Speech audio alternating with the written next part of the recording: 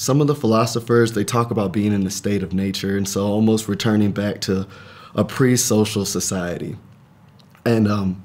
what that actually does, being out here, sort of the wilderness, you can envision it. Even when I'm in these classrooms and I look out into the mountains and I just wonder if I was there by myself, what would that civil or non-civil society look like? In very different aspects, when we're studying the romantics and the literary aspects of a book, and they're talking about the aesthetics of what nature offers us, it becomes so much more real. Being outside of a big city, being able to gaze out at the star line, to see all the skies, and just with minimal light pollution, it brings these Greek ideas into life when they're talking about the stars and they're painting the gods from these constellations, and you're able to go out there and see these constellations, and with a much more pure lens, it's beautiful.